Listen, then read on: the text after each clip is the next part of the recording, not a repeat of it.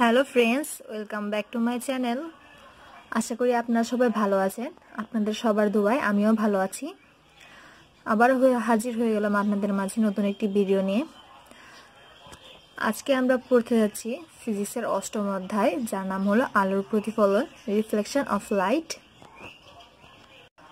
যারা যারা এখনো আমার চ্যানেলটি সাবস্ক্রাইব করেননি তারা অবশ্যই আমার চ্যানেলটি সাবস্ক্রাইব করবেন, আর যারা সাবস্ক্রাইব করেছেন তাদেরকে জানাই অসংখ্য ধন্যবাদ। তো এবার আমরা মূল চ্যাপ্টারে চলে যাই। আলোর প্রতিফলন জানার আগে আমাদের আলোর সম্পর্কে একটু ভালোভাবে জেনে নিতে হবে। তো আমরা প্রথমে আলো সম্পর্কে আলো দিয়ে শুরু করছি। এই অধ্যায়ের প্রথম টপিক হচ্ছে আলোর প্রকৃতি, নেচার অফ লাইট।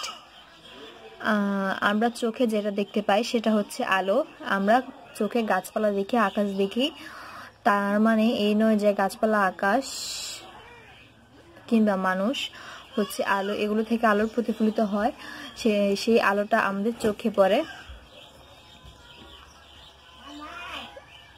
আলো হচ্ছে মূলত একটি তড়িৎ চৌম্বক তরঙ্গ দৈর্ঘ্য। এই তরঙ্গ দৈর্ঘ্যের মান যদি 450 ন্যানোমিটার থেকে 450 ন্যানোমিটার থেকে 700 ন্যানোমিটারের মধ্যে হয় তাহলে কিন্তু আমরা সেটাকে দেখতে পাই, তাহলে আমরা সেটাকে আলো বলি। যে নানা ধরনের রং দেখি সেটাও কিন্তু বিভিন্ন ধরনের তরঙ্গ দৈর্ঘ্য যদি সবচেয়ে ছোট হয় তাহলে সেটা হচ্ছে বেগুনি রং, এবং সবচেয়ে বেশি হলে সেটা হচ্ছে লাল রং। সবচেয়ে বেশি হলে সেটা হচ্ছে লাল রং। লাল রঙের তরঙ্গ দৈর্ঘ্য সবচেয়ে বেশি, এবং সেই লাল রংটা আমরা সবচেয়ে বেশি ভালোভাবে দেখতে পাই, যার ফলে বিপদ সংকেত সবসময় লাল রঙের হয়, কারণ সেটা যেহেতু তরঙ্গ দৈর্ঘ্য সবচেয়ে বেশি এবং আমরা সবচেয়ে ভালোভাবে দেখতে পাই, তাই দূর থেকেও লাল রংটা কিন্তু স্পষ্ট দেখা যায়, তাই সবসময় বিপদ সংকেত লাল রঙের হয়। শূন্যস্থানে কিন্তু আলোর বেগ সবচেয়ে বেশি, তখন আলোর বেগের মান হয় 3 × 10⁸ ms⁻1। আলোর তথ্য রয়েছে কণা তত্ত্ব, তরঙ্গ তত্ত্ব, তাড়িৎ চুম্বক তথ্য এবং কোয়ান্টাম তথ্য। কণা তত্ত্ব স্যার আইজ্যাক নিউটন 1672 সালে আবিষ্কার করেছেন, এবং তরঙ্গ তত্ত্ব হাইগেন্স 1678 সালে, তাড়িৎ চুম্বক তত্ত্ব ম্যাক্সওয়েল 1864 সালে, এবং কোয়ান্টাম তথ্য ম্যাক্স প্লাঙ্ক 1900 সালে। তাড়িৎ চুম্বক বর্ণালী বলতে আমরা মূলত বুঝি তাড়িৎ চুম্বক বিকিরণের সমগ্র পরিসরকে তরঙ্গ দৈর্ঘ্যের বা কম্পাঙ্কের ভিত্তিতে কয়েকটি ভাগ করা হয়। এই ভাগগুলোকে বলা হয় মূলত তাড়িৎ চুম্বক বর্ণালী।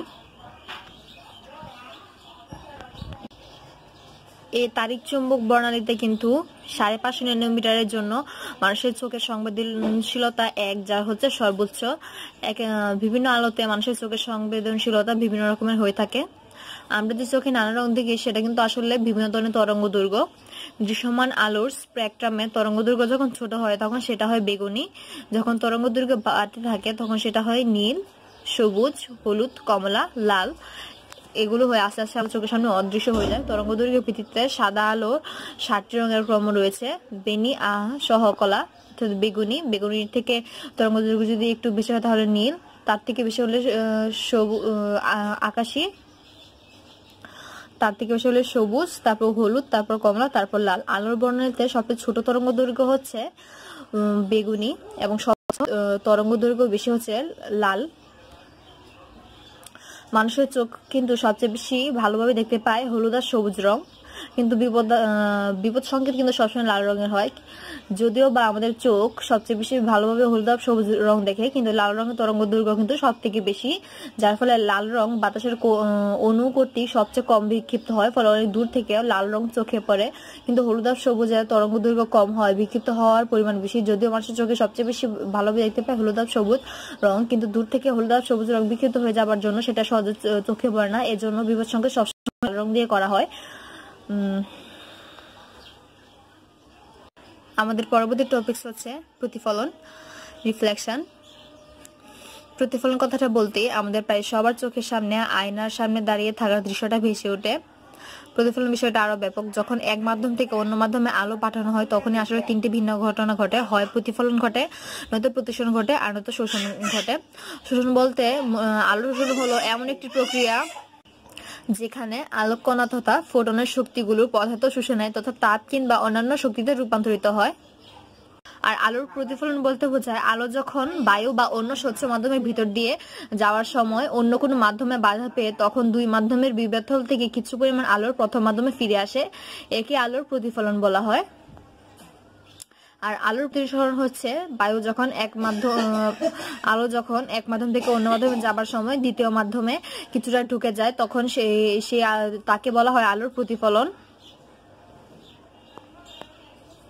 পরবর্তী টপিকস হচ্ছে প্রতিফলনের সূত্র। প্রতিফলনের দুটো সূত্র রয়েছে, সেটা নিচে লেখা রয়েছে। যে প্রথম সূত্র, আপতন রশ্মি এবং লম্ব দিয়ে আমরা যে সমতলটি কল্পনা করি এবং প্রতিফলিত রশ্মি সেই সমতলেই থাকে, অর্থাৎ আপতিত রশ্মি এবং প্রতিফলিত রশ্মি এবং অভিলম্ব, অর্থাৎ আপতন কোণ যে বিন্দুতে আপতন কোণ প্রতিফলক পৃষ্ঠের সাথে যে লম্ব অঙ্কন করে সেই লম্ব অভিলম্ব।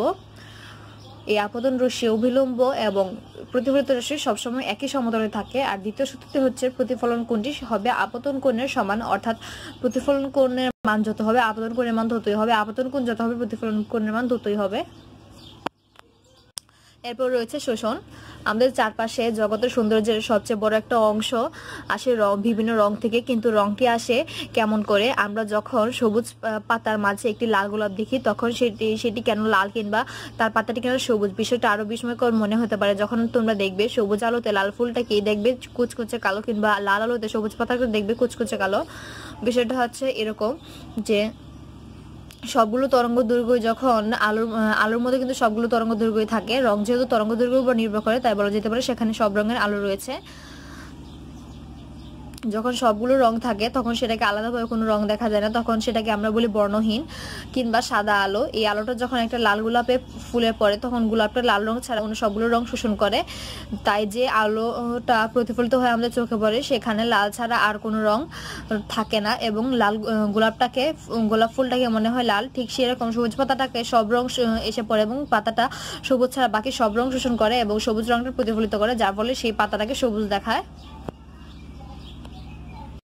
দিনের আলোতে আমরা যখন লাল গোলাপকে দেখি তখন দৃশ্যমান আলোর 7টি রং ওই লাল গোলাপ নামক বস্তুটির উপর আপতিত হয় এবং গোলাপটি লাল বর্ণ হয়। গোলাপটি লাল বর্ণ ব্যতীত বাকি যে সবগুলো রং আছে সেগুলো শোষণ করে নেয় এবং লাল রংটাকে প্রতিফলিত করে, যার ফলে আমরা দিনের বেলায় গোলাপটাকে লাল রঙের দেখি। কিন্তু গোলাপকে যদি সবুজ আলোতে নেওয়া হয় তাহলে কিন্তু গোলাপটা লাল গোলাপের উপর সবুজ বর্ণ ব্যতীত অন্য কোনো বর্ণ আপতিত হবে না এবং গোলাপটি সবুজ রং শোষণ করে ফেলবে, যার ফলে লাল আলো না থাকা এবং সবুজ রং শোষণ করে ফেলায় আমরা সেই সবুজ আলোতে গোলাপটাকে কালো দেখব। কোনো বস্তু যদি দৃশ্যমান আলো 7টি রঙে শোষণ করে তবে সেই বস্তুটা হচ্ছে কালো, এবং দৃশ্যমান আলো 7টি রঙে যদি সে প্রতিফলিত করে তাহলে সে হচ্ছে সাদা। তো এটাই পুরোটা শোষণ অধ্যায়ে এই গোলাপ ফুল দিয়ে বর্ণনাটা দেওয়া হয়েছে উদাহরণ হিসেবে। পরবর্তী টপিকস হচ্ছে মসৃণ এবং অমসৃণ পৃষ্ঠে আলোর প্রতিফলন। যদি কোনো পৃষ্ঠে আলো একগুচ্ছ সমান্তরাল আলোক রশ্মি আপতিত হয় এবং প্রতিফলনের পরও যদি রশ্মিগুচ্ছ সমারোহ থাকে অথবা অভিসারী বা অপসারী গুচ্ছে পরিণত হয় তাহলে সেই পৃষ্ঠ হচ্ছে মসৃণ। এবং যদি কোনো পৃষ্ঠে একগুচ্ছ সমান্তরাল আলোক রশ্মি আপতিত হওয়ার পর প্রতিফলনের পর আর সমান্তরাল না থাকে, অভিসারী বা অপসারী গুচ্ছে পরিণত হয় না, অর্থাৎ বিকৃতভাবে ছড়িয়ে পড়ে, তাহলে সেই পৃষ্ঠ হচ্ছে অমসৃণ। এটাই মূলত এই চ্যাপ্টারে বোঝানো হয়েছে। মসৃণ পৃষ্ঠে আলোর প্রতিফলিত হয় কিন্তু অমসৃণ পৃষ্ঠে আলো বিচ্ছুরিত হয়। এই যে দেখুন এটাই বোঝানো হচ্ছে যে আপতিত রশ্মিটা সমান্তরাল এবং প্রতিফলিত রশ্মিও সমান্তরাল, এটা হচ্ছে মসৃণ পৃষ্ঠ। এবং অমসৃণ পৃষ্ঠের ক্ষেত্রে রশ্মিটা আপতিত ছিল সমান্তরাল ভাবে কিন্তু প্রতিফলনের পর বিক্ষিপ্তভাবে ছড়িয়ে গেছে। এর পরবর্তী টপিকস হচ্ছে আয়না অথবা দর্পণ, মিরর। আমরা সবাই আয়না দেখেছি। আয়নায় নিয়মিত প্রতিফলনের কারণে স্পষ্ট প্রতিবিম্বের সৃষ্টি হয়। আয়না তৈরি করার জন্য কাচের পেছনের প্রতিফলনের উপযোগী রূপার প্রলেপ দেওয়া হয়। কাচের সামনে পৃষ্ঠ থেকে 4% আলোর প্রতিফলিত হলেও পেছন পৃষ্ঠ থেকে পুরো আলোর প্রতিফলিত হয় বলে সেটি মূল প্রতিবিম্বটি তৈরি করে। টেলিস্কোপ বা অন্য অপটিক্যাল যন্ত্র যখন মূল প্রতিবিম্বটি খুব গুরুত্বপূর্ণ হয় তখন কাচের উপর রূপা বা অ্যালুমিনিয়ামের প্রলেপ দেওয়া হয় যেন একটি 4% হালকা আর একটি 96% স্পষ্ট, এরকম দুটি প্রতিবিম্ব তৈরি না হয় একটা 100% স্পষ্ট প্রতিবিম্ব তৈরি হয়।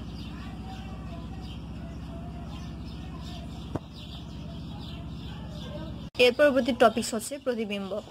প্রতিবিম্ব বলতে মূলত বোঝায় কোনো বিন্দু থেকে নিঃসৃত আলোক রশ্মি গুচ্ছ প্রতিফলিত বা প্রতিসরিত হয়ে যদি দ্বিতীয় কোনো বিন্দুতে মিলিত হয় অথবা দ্বিতীয় কোনো বিন্দু থেকে অবস্থিত হচ্ছে বলে মনে হয় তাহলে ওই দ্বিতীয় বিন্দুকে প্রথম বিন্দুর প্রতিবিম্ব বলা হয়।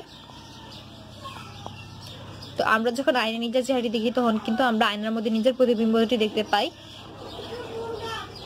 তো প্রতিবিম্ব কিন্তু অনেক সময় বাস্তব হয়, অনেক সময় অবাস্তব হয়। বাস্তব প্রতিবিম্ব হচ্ছে কোনো বিন্দু থেকে নিঃসৃত আলোকরশ্মি যদি প্রতিফলন বা প্রতিসরণের পর দ্বিতীয় কোনো বিন্দুতে মিলিত হয় তাহলে সেটা হচ্ছে বাস্তব বিম্ব।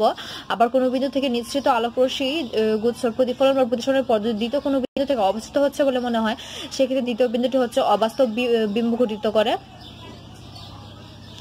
আর বাস্তব বিম্বের ক্ষেত্রে প্রতিফলিত বা প্রতিসরিত আলোকরশ্মির প্রকৃত মিলনের ফলে এই বিম্বটি গঠিত হয় এবং অবাস্তব বিম্বের ক্ষেত্রে প্রতিফলিত বা প্রতিসরিত রশ্মিগুলোর প্রকৃত মিলন হয় না।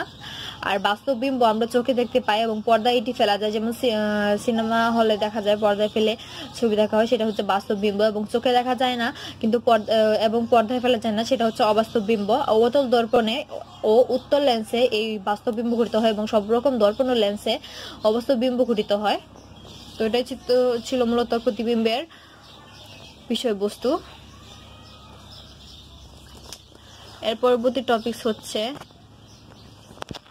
এখানে একটা বিষয় বলা রয়েছে, অর্থাৎ সাধারণ আয়না কিংবা দর্পণের প্রতিবিম্ব। বস্তু যত দূরে থাকবে প্রতিবিম্ব ঠিক বস্তু থেকে ততটুকু, আয়না থেকে ততটুকু দূরে থাকবে এবং আয়নায় যে প্রতিবিম্ব গঠিত হয় সেটা হচ্ছে অবাস্তব এবং সেটা সোজা এবং লক্ষ্য বস্তুর সমান দৈর্ঘ্যের। যদি কোনো ব্যক্তি তার সম্পূর্ণ প্রতিবিম্ব দেখতে চায় পুরো সারা শরীরে, তাহলে তাকে অবশ্যই লক্ষ্য বস্তুর অর্ধেক পরিমাণ দর্পণ বা আয়না তৈরি করতে হবে। এবং দর্পণের ক্ষেত্রে কিন্তু পার্শ্ব পরিবর্তন ঘটে, কিন্তু উপর নিচ পরিবর্তন ঘটে, যার ফলে আমরা বাম হাত ডান হাত দেখি কিন্তু মাথা নিচে চলে যায় না এবং পা মাথায় চলে আসে না। এর পরবর্তী টপিকস হচ্ছে গলীয় আয়না বা গলীয় দর্পণ। কোনো ফাঁপা গোলকের পৃষ্ঠের অংশ বিশেষ যদি মসৃণ হয় এবং তাতে যদি আলোকরশ্মি নিয়মিত প্রতিফলন ঘটে তাহলে তাকে গলীয় দর্পণ বলে। গলীয় দর্পণ কিন্তু দুই প্রকার, একটা হচ্ছে অবতল দর্পণ আর একটা হচ্ছে উত্তল দর্পণ। অবতল দর্পণ হচ্ছে কোনো ফাঁপা গোলকের ভিতর পৃষ্ঠের কিছু যদি মসৃণ হয় এবং তাতে যদি আলোর নিয়মিত প্রতিফলন ঘটে তাহলে সেই দর্পণ হচ্ছে অবতল দর্পণ। এবং উত্তল দর্পণ হচ্ছে কোনো ফাঁপা গোলকের বাইরের অংশ যদি মসৃণ হয় এবং তাতে যদি আলোর নিয়মিত প্রতিফলন ঘটে তাহলে সেই গোলক হচ্ছে উত্তল দর্পণ। অবতল দর্পণে সবসময় অভিসারী দর্পণ বলা হয় এবং উত্তল দর্পণকে অপসারী। অভিসারী কর্তার অর্থ হচ্ছে একগুচ্ছ সমতল আলোকরশ্মি যদি আপতিত হওয়ার পর প্রতিফলনের পরে প্রতিফলিত রশ্মিগুচ্ছ একটি বিন্দুতে মিলিত হয় তাহলে সেটা হচ্ছে অপসারী দর্পণ। এবং উত্তল দর্পণের ক্ষেত্রে সেটা হচ্ছে অপসারী দর্পণ, কারণ উত্তল দর্পণে কোনো একগুচ্ছ সমান্তরাল আলোকরশ্মি আপতিত হয়ে প্রতিফলনের পর সেটি মনে হয় যে চারদিকে ছড়িয়ে পড়ে, অর্থাৎ কোনো বিন্দু থেকে প্রতিসরিত হচ্ছে বলে মনে হয়, তাই একে বলা হয় অপসারী দর্পণ।